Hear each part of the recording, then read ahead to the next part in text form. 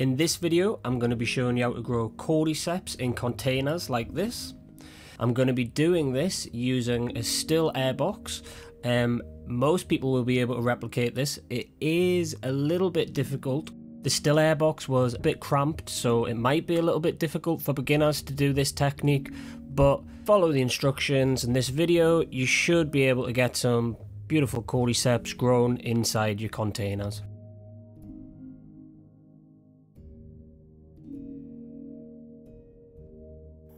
First thing you want to do is create a jar of liquid culture like this and then run it on a stir plate every day for about an hour for around a week. Once there's plenty of mycelium in the liquid culture jar, you want to move on to making your substrate.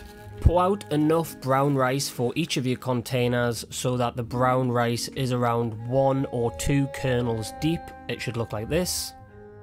And pour the brown rice into each of your containers, and then you're going to weigh out the brown rice into separate jars. So for 6 containers, I then weigh out 3 jars worth of rice and then take note of the weight of the rice in each of the jars.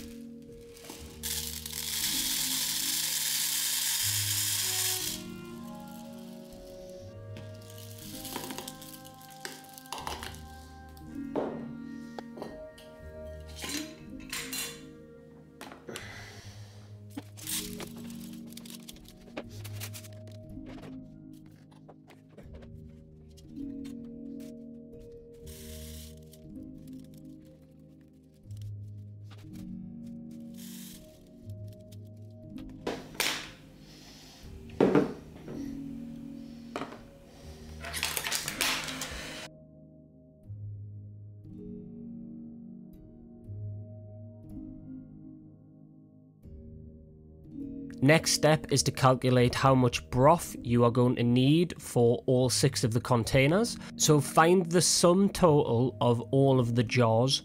For me, that is 726 grams. I will need to create around 1.5 litres of broth.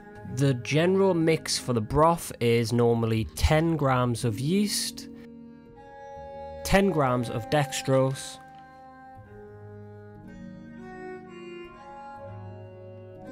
and 10 grams of light malt extract.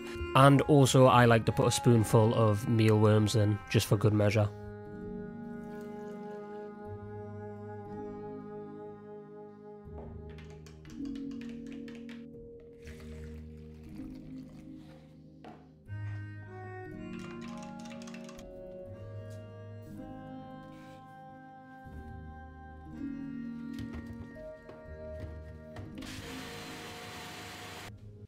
Go back to the calculator again, and you want to put in the number of grams of rice that you have in each one of your jars. For the first one here, I have 258, so I'm going to measure out 464 milliliters of broth and then pour that into the jar on the left, and then just repeat this for the other 2 jars.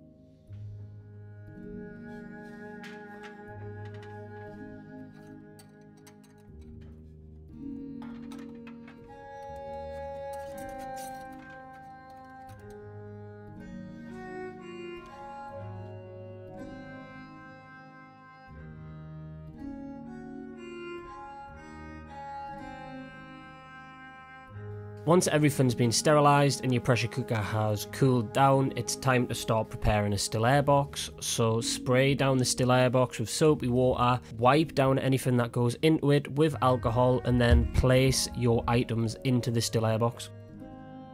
Try to think about how you organise your still air box here, because I originally didn't organise it well, and my first inoculation was terrible, and I'm going to show you that. But then once I had a good process, I start to move through the inoculation quite fast, and I wouldn't call it more sterile because there's a lot of movement going on in this still air box, but it's definitely a lot more efficient and it's a much faster process.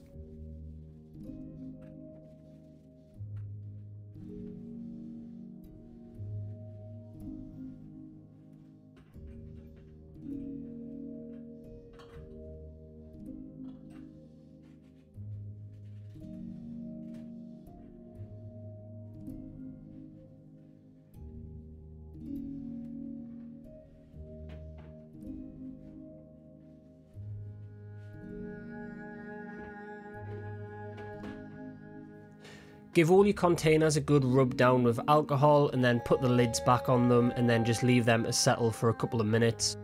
And really just start trying to think about how you're going to move around with all these boxes inside your still air box.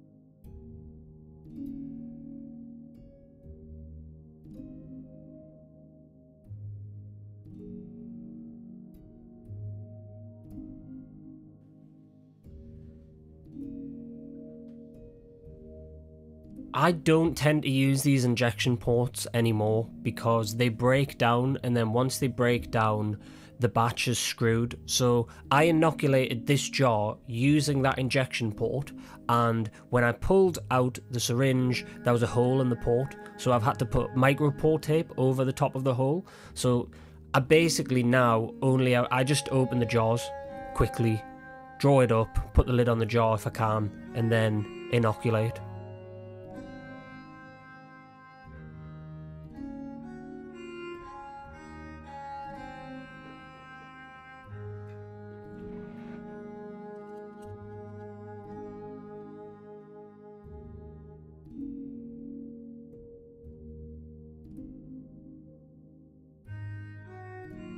So this is the first inoculation, and what I end up doing is, for some reason, I get all the substrate out into one box, and then I put the box in front of us, get another box out, put all the substrate into that, and then realise that that's a stupid idea. I should just pat it down and then inoculate the substrate, close the container, and then move the container to the side. And that seems to be the best way to do it. I also move the liquid culture and the substrate jar to be on my right hand side, and you'll see how I start to use the liquid culture jar quite efficiently with my right hand, and I draw up the liquid culture with my left hand. It sounds like a lot, but you'll see what I do, and it's a much better way of doing it compared to how I am about to do this now.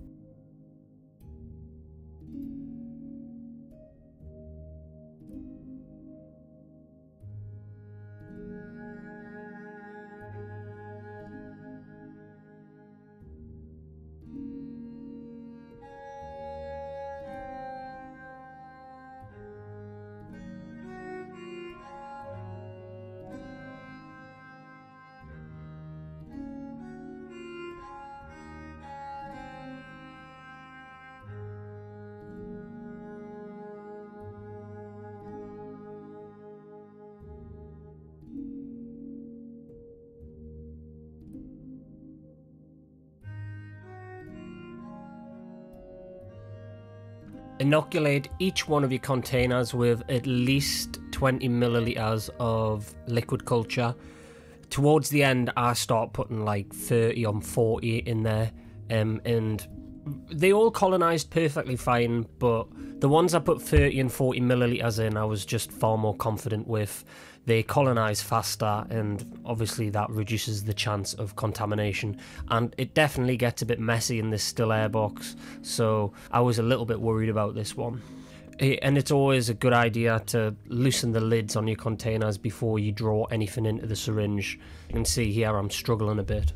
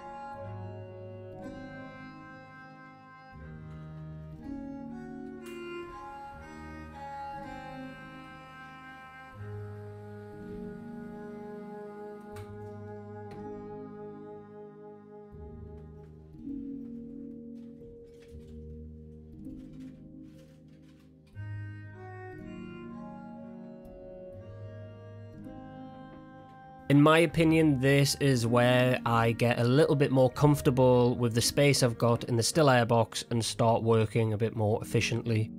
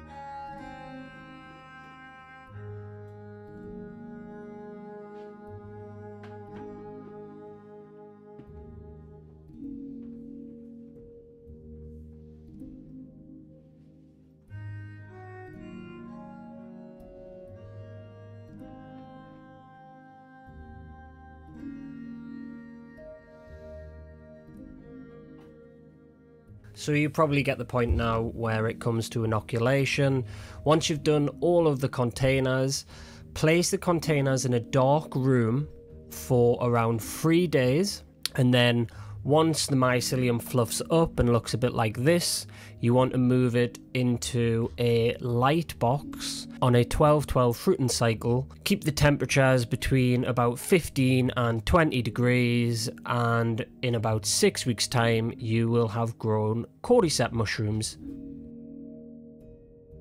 If you enjoyed this video, then why don't you try watching one of these videos next?